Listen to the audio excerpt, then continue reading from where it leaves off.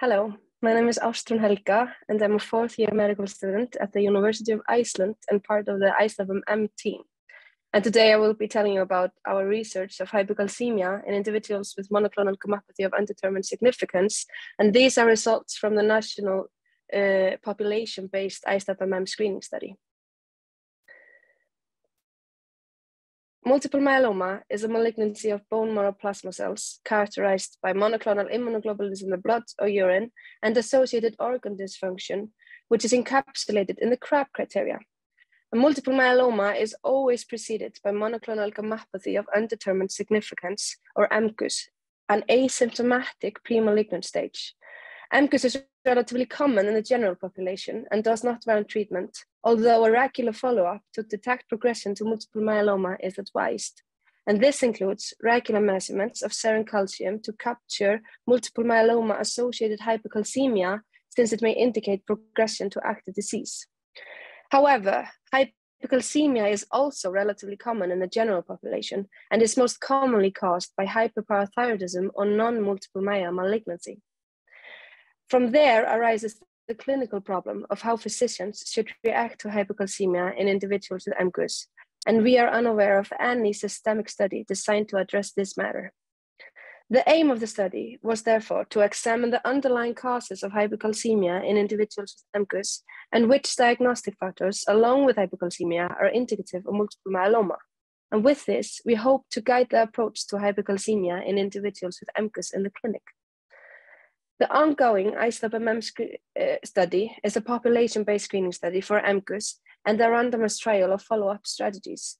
In total, over 75,000 Icelanders aged 40 years and above have been screened for MGUS, and 2/3 of those who screened positive for MGUS were randomized to active follow-up at the study's clinical research center. The cohort for this study consists of participants who were in active follow-up in iStopMM study and had hypercalcemia. When we had assembled the cohort, the medical records of the participants were reviewed in collaboration with a senior endocrinologist to establish the persistence of the hypercalcemia and the underlying diagnosis. And if multiple myeloma was found as the cause of the hypercalcemia, then all the CRAB features present at diagnosis were also recorded.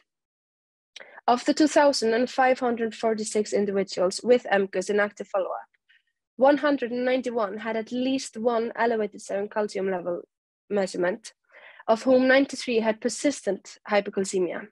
Thus, more than half had transient hypercalcemia.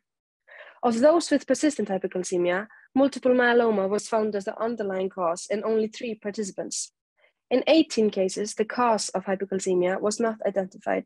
However, multiple myeloma was ruled out in every case according to iStopMM protocols. Primary hyperparathyroidism was found to be the most common cause of persistent hypercalcemia, with malignancies other than multiple myeloma following as the second most common cause.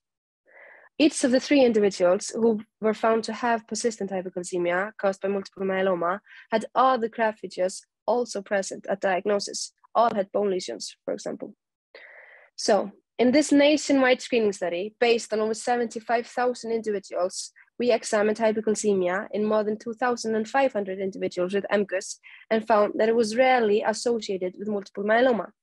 More than half of hypercalcemia cases were transient, and when persistent, the underlying causes among individuals with MGUS were similar to those seen in the general population. Additionally, we found no cases of isolated hypercalcemia in multiple myeloma. Among the most important strengths of our study is that the cohort is sampled from the only cohort screened nationwide for MGUS and is in active follow-up. This decreases the risk of selection bias during the conduction of the study. There are also some limitations to the study. It is retrospective and based on the diagnostics of working practitioners, and in quite a few cases, the cause of hypercalcemia was undiagnosed. However, because the iStopMM aims to capture all multiple myeloma cases, it is highly unlikely that any of the undiagnosed cases were caused by the disease. So, based on these results, we conclude that hypercalcemia, particularly isolated hypercalcemia, is not a strong indicator of MGUS progression and is most often caused by other underlying diseases. Thus, in the absence of all the CRAB features, hypercalcemia in MGUS should be approached in the same way as in patients without MGUS. First, measurements of serum calcium should be repeated to confirm that the hypercalcemia is persistent, and then hyperparathyroidism should be ruled out before undertaking further assessments for possible malignancies, including multiple myeloma. And we believe that these findings will contribute to a more evidence and value-based approach to the care of individuals with MGUS. So thank you for listening. Are there any questions?